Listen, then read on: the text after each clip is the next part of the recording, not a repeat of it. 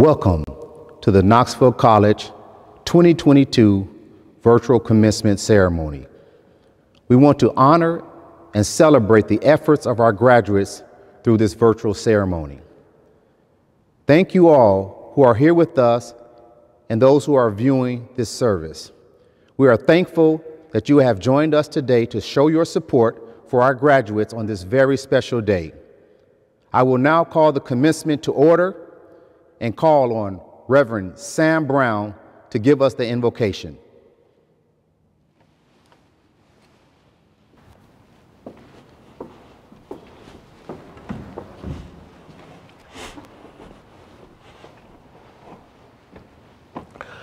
Good morning. Please pray with me. Gracious God, we thank you for this day as we celebrate the commencement of individuals into the rest of their lives. God, we thank you for the light that is Knoxville College and the darkness that it drives away. Bless us with your holy presence on today, that all will be done in a spirit of excellence and unto your glory. This we ask in the mighty name of our Savior. Amen.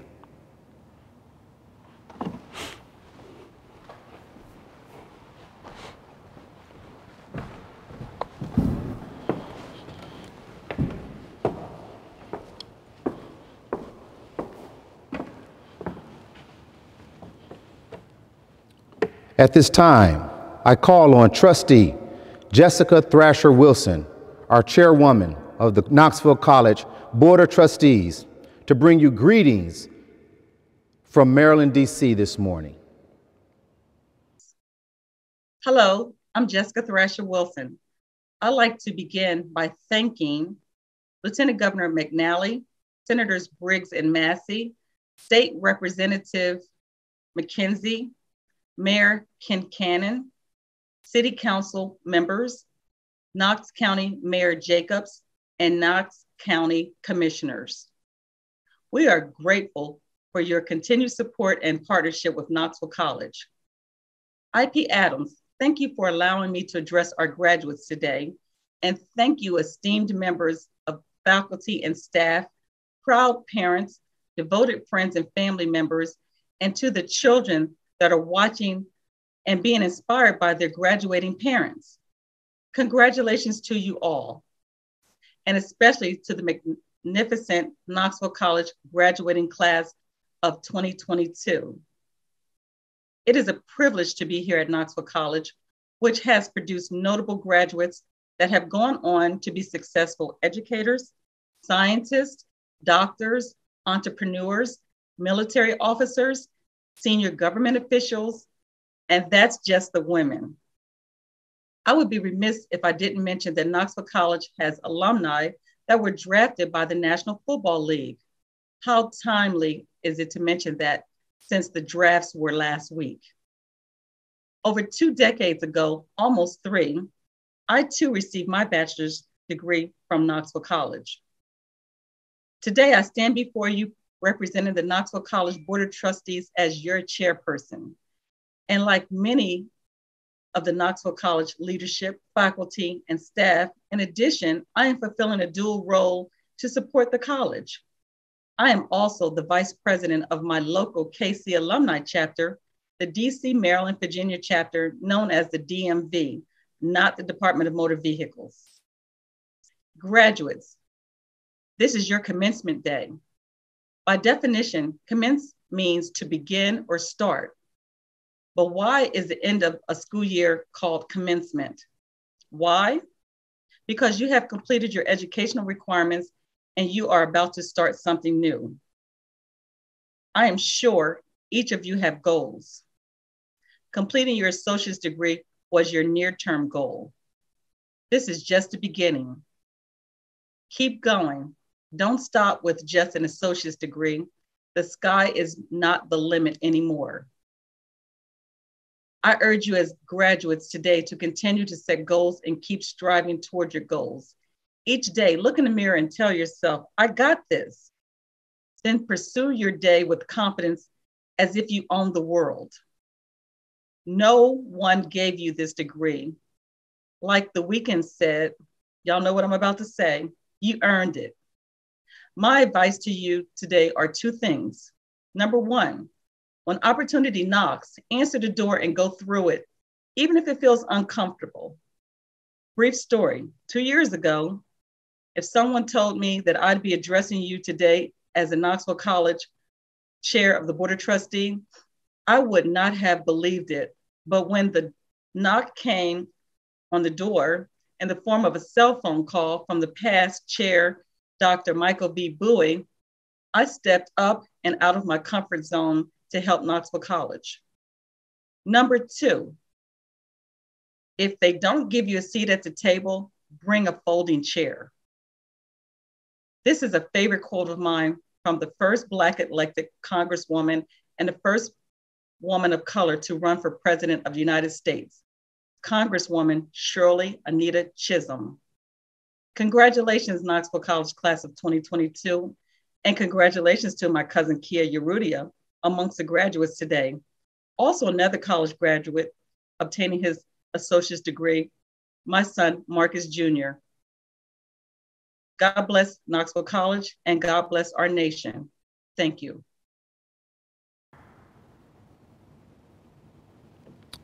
It is my pleasure to introduce our commencement speaker, and guest performer is none other than Grammy-nominated songwriter Alvin Garrett. Not only is Mr. Garrett an accomplished musician and a songwriter, he is a successful business owner, a master strategist, and an inspiring voice of inspiration through his music. In addition to a Grammy nomination, Garrett has won a Soul Train Award, a Dove Award, and a Stellar Award. This Alabama-born and raised preacher's son was woven over 20 years of diverse experiences in the entertainment industry with a common thread of hope and inspiration.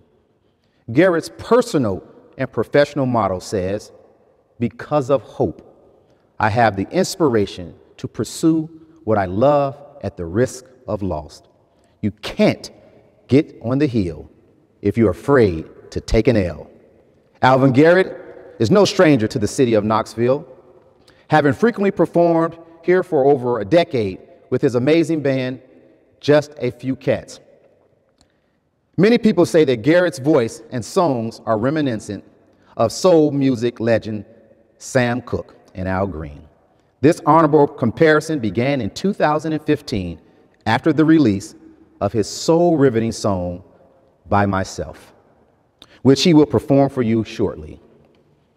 Garrett now serves as the Executive Vice President at Dannon Project, which is one of the nation's leading reentry and training to work agencies serving multiple at-risk populations. Silenced behind the music and charitable work, Alvin Garrett serves as a master strategist offering innovative solutions as a consultant to businesses, politicians, and other performing artists. It is my distinct honor and pleasure to bring you live from Birmingham, Alabama, the one and only, you see another one, he's a phony, this Grammy-nominated artist, Alvin Garrett.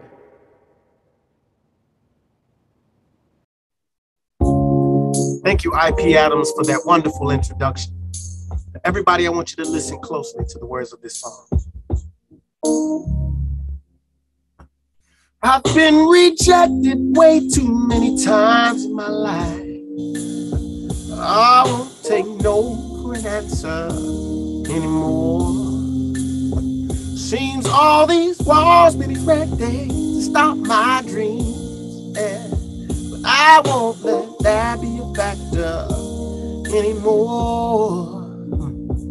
If you won't stand with me, if you won't go with me, I'm gonna go on by myself.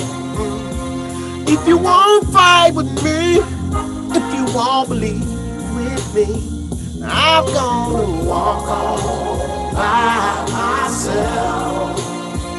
I've got this burning fire deep in my soul, and I can't escape this lonely, lonely flame.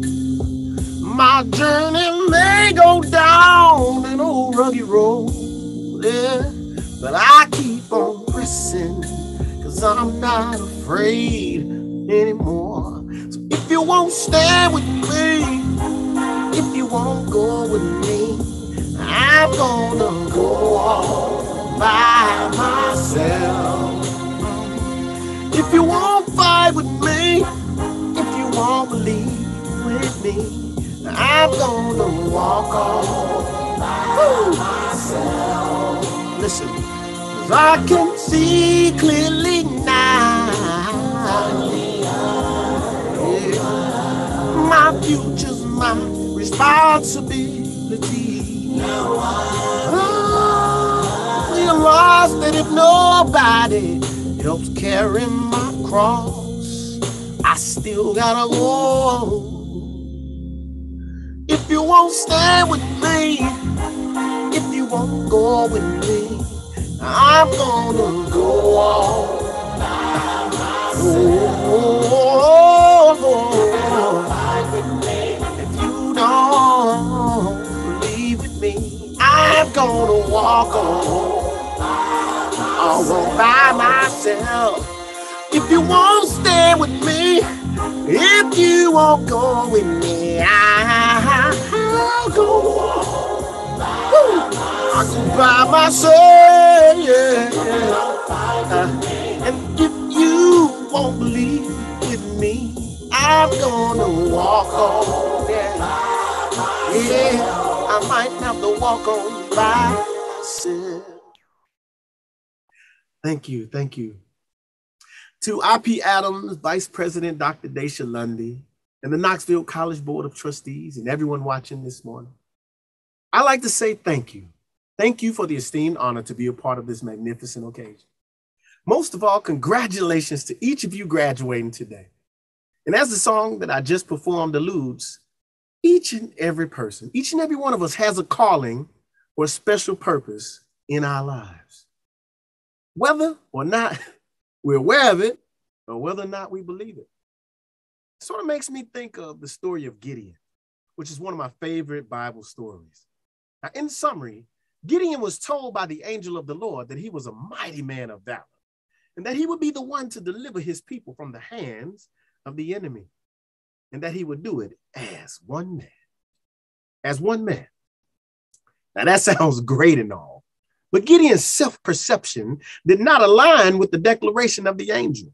He made sure to let that angel know that he was from the weakest clan, and that he was the weakest or the lowest in the lowest clan. Now, have you ever looked at yourself in your situation and felt unqualified, inadequate for your calling or your purpose? Well, I'll go ahead and admit it. I felt that way myself at times. But I'll tell you, just like Gideon, I still had to move forward anyhow, and so do you. And as we move forward towards our calling, our purpose, our dreams, we're going to have to fight some battles. Now, when it came to Gideon and his battle, he was never told by the angel that he needed an army to do what he was destined to do. He said it would be done as one man, one woman, one person. But because of his fear and his doubt, he made a few missteps and misjudgments along the way. First, he took talkers to his altar. Now, in this story, Gideon was told to build an altar and take 2 bulls to get it done. But he took 10 men. Now, I know for a fact that bulls don't talk, so it had to be one of those 10 men running that mouth that led to a full-blown battle against the enemy. And in your life, it's those talkers that could lead to a full-blown war against your destiny. So don't take talkers to your altar. Some dreams are meant not to be posted. Secondly, he invited the masses into his battle. Now, I know we live in a society that is social media driven, where amassing followers and likes and engagement is a treasured accomplishment. And somehow, the more friends you have, the more important, better yet, the more empowered you feel. But here's the catch. Just like Gideon's 32,000 followers, you may have a lot of followers that aren't quite willing or ready to go with you into the heat of battle. Now, that's right. 32,000 people showed up for Gideon's call to war, and 22,000 were told to go home when asked, were they afraid? So I ask you this, how do you, like Gideon, determine who's really with you or not? You got to do like Gideon and send all the fearful people home. Send them away, because the first disqualifier for the battles of life is fear. Now hear me loud and clear. You cannot achieve success when you are surrounded by fearful and doubtful people, or if you yourself are driven by fear.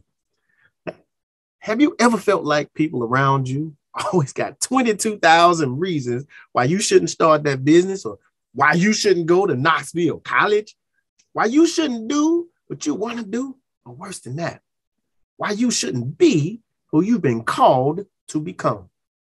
So just like Gideon, send those 22,000 excuses or fearful people as far away from you and your life's battles as you possibly can. Next, now that you're comfortable and your circle seems tight with the remaining 10,000, I have to ask you this. Can they pass the thirst test? The thirst test. You see, Gideon was feeling real good with 10K by his side, but were they really, truly ready? They weren't fearful, but were they focused? So there were 9,700 people when led to the water that dropped their heads and lapped like dogs.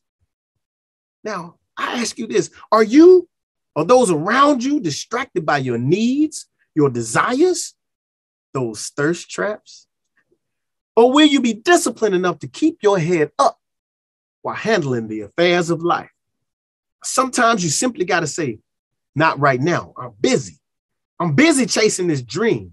I'm busy chasing my goals. I'm busy doing life. And are you busy doing it with me? If not, I got to send you home.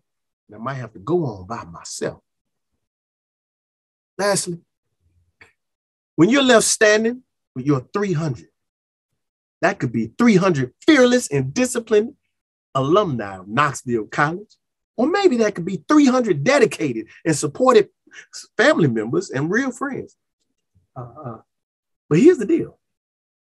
Even with those 300, you will still have to deal with yourself. Because remember, you really don't have to have the 300. You can do this as one man, one woman, one person by yourself. But are you afraid? Are you still seeing yourself as the lowest of the low from the lowest of places? Or are you still seeing the molehills as mountains that you can't see yourself climbing? Well, if there's any doubt left, let me be your Purah. You see, Purah was Gideon's servant who went with him amongst his enemies to hear what they had to say. So let me be your servant today. And let me go with you into your near future, where your enemies are talking and dreaming about you. So listen close. They're afraid of your arrival. They've seen it. They've seen you. They know that your excellence will expose their laziness. They know that your passion will be the fire that burns through all the tricks and traps they've set for you. They know that your determination will drive you through the darkest nights into your brighter days. Most of all, they had that dream. And in that dream, they saw that God was on your side. And when God be for you, who can be against you?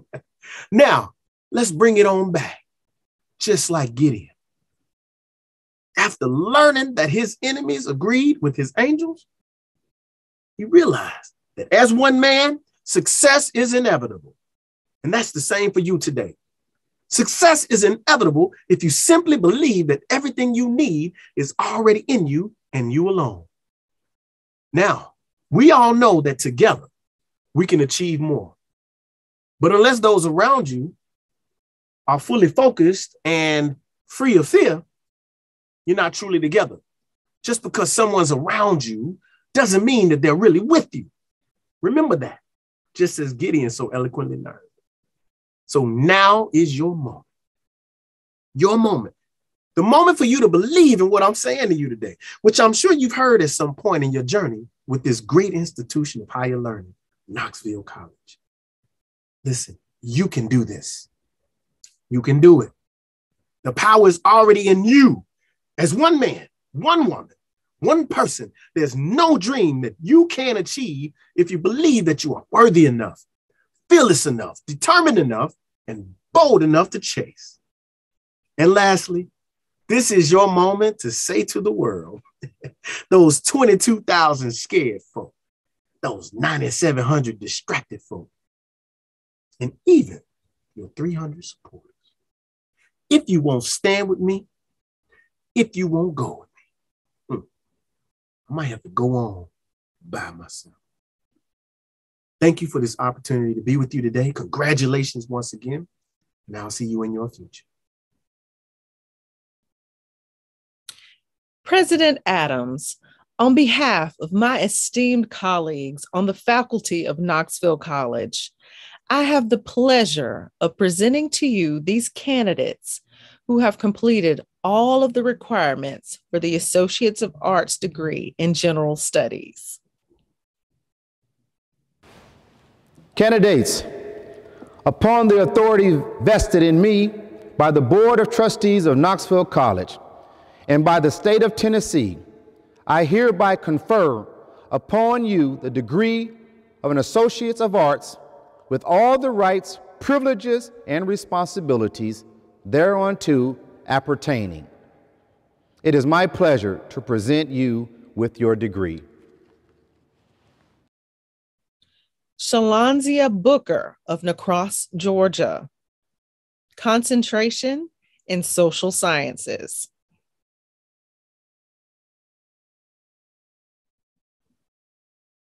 Kia Euresha of Fort Pierce, Florida. Concentration in Natural Science.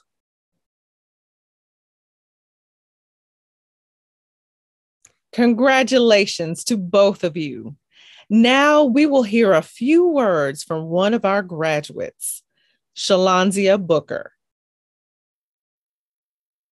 I'm excited to stand before you and share my experience at Knoxville College over the last 2 years. I started Knoxville College in the fall of 2020 to advance my education to help me accomplish my personal goals of getting back on track to getting my bachelor's degree and becoming an entrepreneur. The skills and knowledge that Knoxville College has provided me will help me successfully transition to Tennessee State University in the fall, where I plan to receive a bachelor's degree in liberal arts.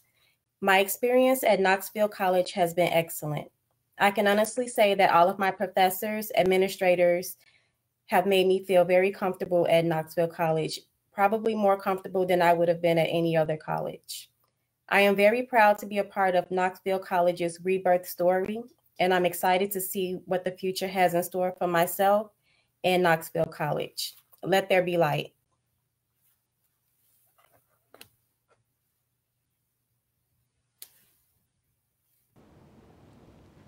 Graduates, your degree today is the culmination of hard work and perseverance, and you should be proud of your accomplishments.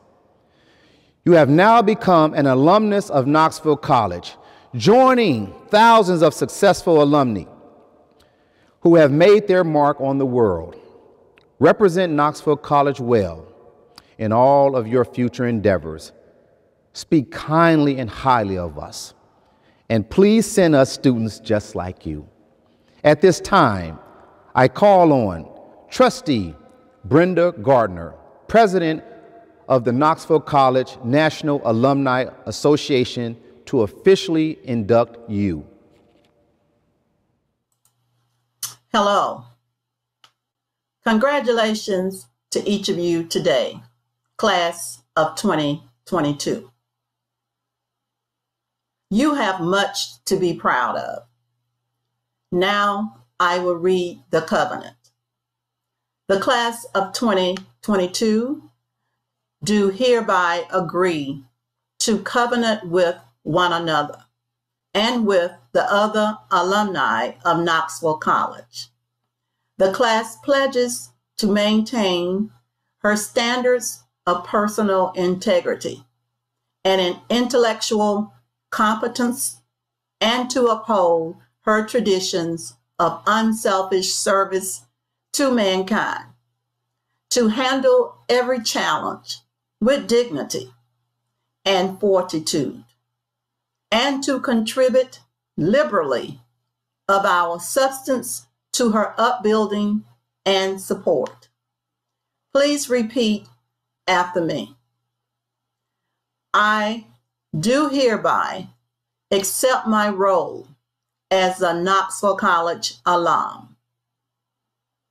I do hereby accept my role as a Knoxville College alum. Once again, congratulations, class of 2022, for this amazing accomplishment.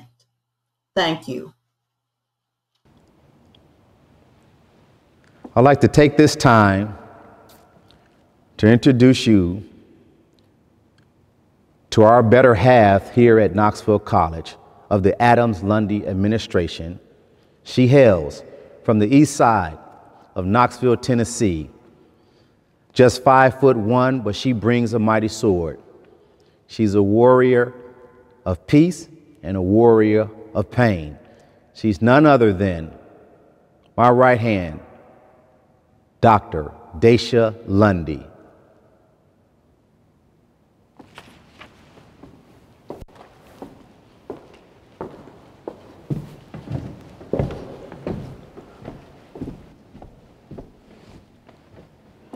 I am honored to present the distinguished Knoxville College alumni who are being recognized for completing their program of study 50 years ago and have been great ambassadors to their alma mater through their service and accomplishments in their respective fields. This indeed is a great day in the life of this institution as we recognize our alumni. Today we honor, recognize, celebrate our honor class of 1972. I want you to know that your alma mater is so proud of you, of your accomplishments, reflecting the training, mentoring, and nurturing you received as a student many years ago. Your success and reflects the mission, vision, and values this institution continues to hold dear as we carry on those worthy traits and characteristics. Please listen to the rendition of the college hymn by Knoxville College alumni, Michael Rogers.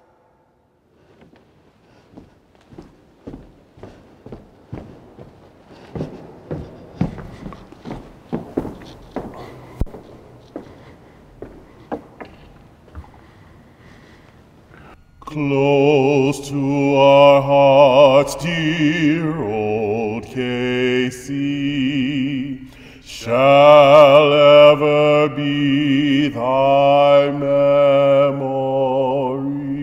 We love thy dear old halls. We love thy trees and verdant hills, thy deep-toned bells whose music thrills, thy consecrated walls. Deep in our hearts forevermore, thy dear old name shall be, and as the silent years go by, we'll live for thee, KC.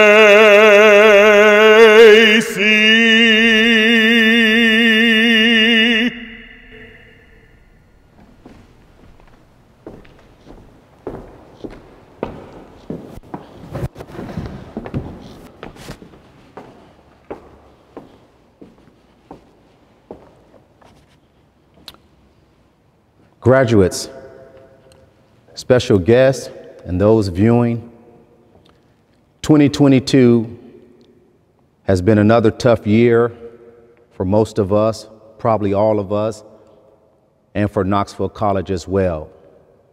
but our light still shines on the hill at 901 Knoxville College Drive. The long history of 147 years, we are calling on our ancestor to help push us through. We have made some strides, and we are continuing to walk the path to revitalizing Knoxville College and continue to educate young minds so that they make a difference in the world. I want to thank these individuals for attending our 2-year virtual learning program. This shows the hard work that we have done and what they have done. Continue to make your mark on the world.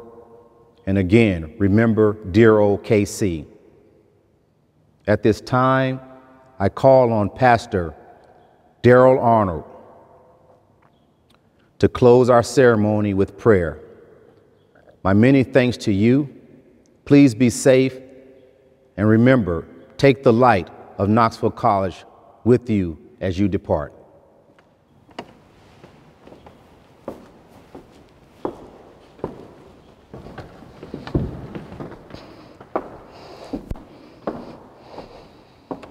Let us pray.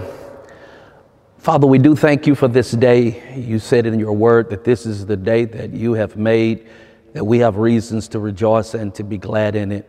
We thank you, Lord, not only just for the opportunity to be in your presence, but to be in the presence of this great institution and these great people and these great students. We thank you, Lord, for what you're doing in their lives, how, Lord, you've been with them as they journeyed through their academic accomplishments. They fulfilled all of their academic endeavors. But Lord, we know this is not the end. It's just the beginning.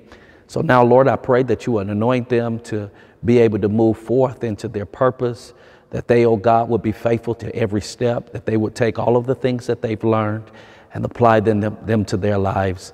I pray, Lord, that they would be blessed in their family, in their finances, in their physical bodies, but more than anything, Lord, that they would be blessed in their faith.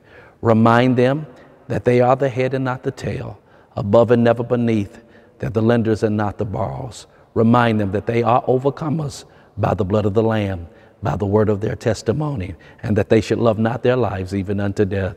In Jesus' name, amen.